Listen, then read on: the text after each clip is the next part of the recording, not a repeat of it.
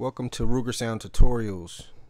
We're going to run through real quick how to set up a bus.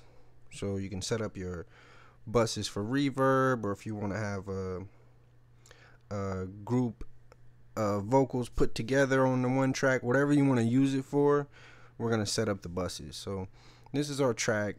Right now, first thing you want to do is to go to track, new. Make stereo track, and then you want to have an aux input and create. So from here, the important things are, this is your input for your track and your output for your track. So like this track is going to out 1 2. This is master fader, only has an input because the output is the output of Pro Tools. Okay, so what we're gonna do is change this input. Bus. Well, let's make a bus for reverb. We're gonna bus out all of our reverb. So this is gonna be all of our reverb on one track. So you can EQ it, compress it, whatever you want to do, anything weird to it, any effects, put it on this track. So get our reverb unit. Let's use simple reverb. Everybody has that one.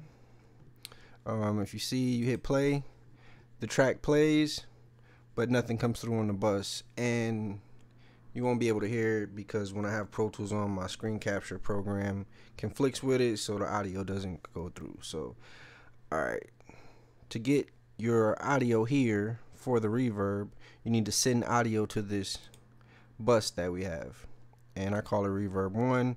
If you right click it, you can name it whatever you want for whatever you're using.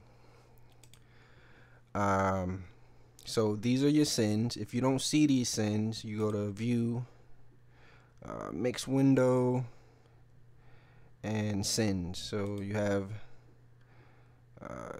3, 4, you got 10 sends you can use, and that's where they are. So mix window and sends, and they'll be right there on top of your track. So since you picked the input as reverb 1, you want to create a send from reverb 1. Now you have a send. So all you do is open your send by clicking it and turn up the amount of signal that you want to go to your send. Now this is sending signal to the reverb unit and coming down and then going, and it's meeting back up on the master fader. And that's pretty much it. Now you have a auxiliary bus setup, and when I make my buses, I actually name them. So we would name this one reverb 1, and now you have a track reverb 1. You can change the color by double clicking right here, change it to whatever color you want, and that's it. It's pretty simple.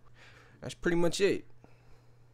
If you have any questions, leave a comment, like and subscribe if this video helped you out, and if you need tips on anything else, feel free to ask.